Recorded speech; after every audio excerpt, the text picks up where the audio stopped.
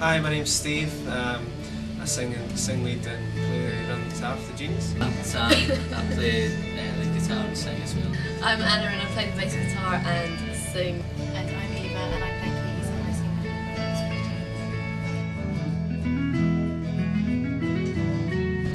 I didn't realise how prevalent it was actually in the UK, and that it could lead to chronic disease and death. I didn't realise how serious it was.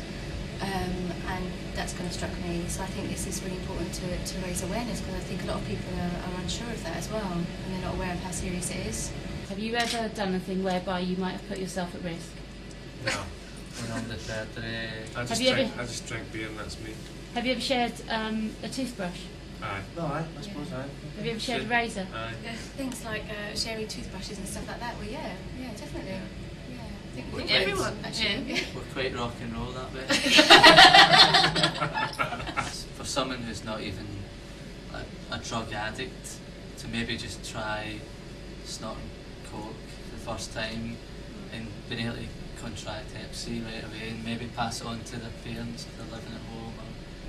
You do kind of associate it with quite extreme kind of world, whereas it's not necessarily that's the case, so I think it's quite shocking and important for everyone to know. If you're moving from snorting stuff to just sharing a razor or sharing a toothbrush, that's bringing two worlds of Not necessarily domesticity and drug abuse, and well, everyone could potentially contract it if you're not switched on. 90% of the population wouldn't know that either. Yeah, without being too melodramatic, it seems like the whole population could do a Hep C test.